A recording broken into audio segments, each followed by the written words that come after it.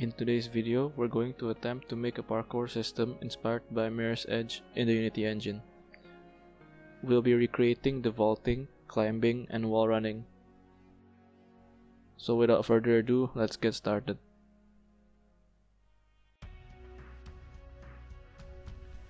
The first thing I want to do is import my modified version of Unity's rigid body FPS controller to the project.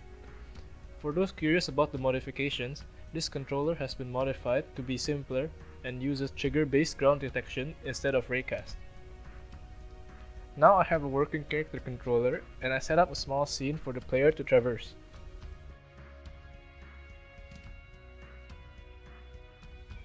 I create a script called player controller, not to be confused with the rigid body player controller, and attach it to the game object. I set different drag values if the player is on the ground, in air, or wall running. Of course, we haven't made the wall running yet, and it will be used later. For the parkour detection, I use a custom detection script called detectobs.cs. This detects and returns the boolean obstruction true if an object with the script custom tag.cs has the correct tag and enters a trigger. To show you how it works, I attach the detection OBS script to a trigger. I put the object tag as wall, so it's only triggered by objects with a custom tag named wall.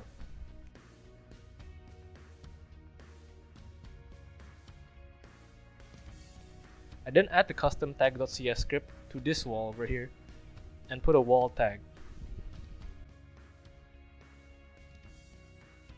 Now you can see when I make this trigger go towards the wall, the boolean obstruction returns true. And when it goes out, it returns false.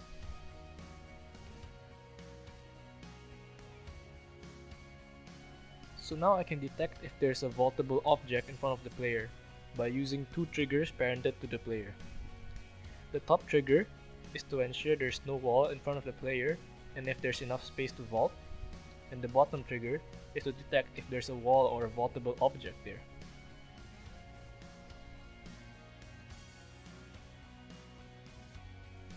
The parkour code itself is very simple.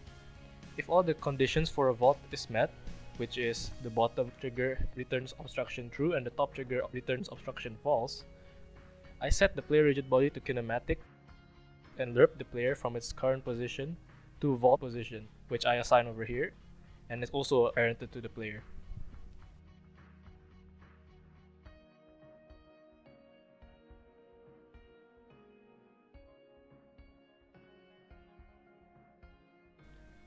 I also play a camera animation to make it look like a vault. Once the lerp is complete, I set the rigid body back to non-kinematic and the player can now move again. This is how a vault will look like.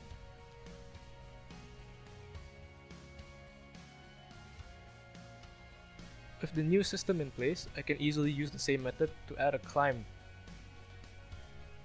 Now the player can both vault and climb, but we're still missing wall running. I use the same trigger method to detect if there's a wall on my right or my left. Using this information, I set the respective wall run animations and modify the player's Y velocity to simulate a wall run while keeping the X and Z velocity. You can modify the values of wall run up force and wall run up force decrease rate. I thought this was a good balance and gives a nice curve when I'm wall running. You can also do a wall jump by pressing space while wall running by again modifying the player velocity. Now we have a working parkour system that you can easily expand on. You can download the Unity project in GitHub through the link in the description below and implement the parkour system in your own project.